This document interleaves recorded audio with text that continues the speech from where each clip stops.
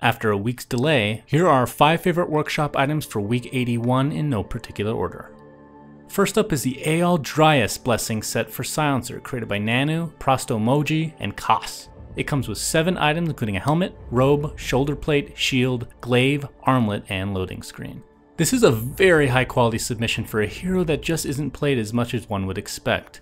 This set has a kind of Mayan theme to it, with the face on the shoulder being the main point of emphasis. After some transition, loading screens seem to be the standard in today's workshop, which I think is a good thing.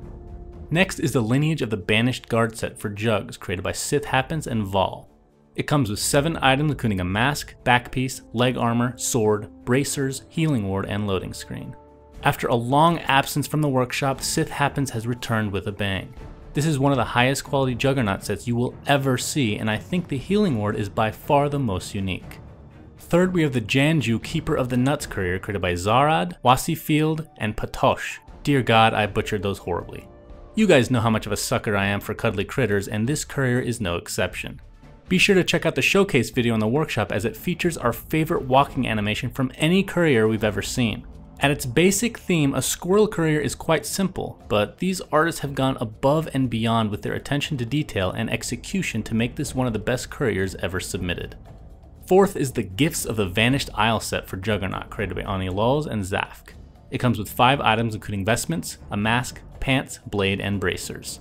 This is a bundled set for Zotac Star League, and it's completely evolving. As of this recording, there is no information on what the requirements are, but one can assume it will have something to do with viewing the games played. Semantics aside, it's important to note that every single item shown here has 3 levels, which is freaking awesome. And last but not least is a Warlock Golem created by Bronto Thunder, who I think you'll agree here has created the coolest golem we've seen. I don't even know where to begin here, but it just looks like something a mad genius would create. That's a compliment, by the way. But in the end, I still feel kinda bad for this guy, since I don't see any way possible for him to close that gigantic mouth of his.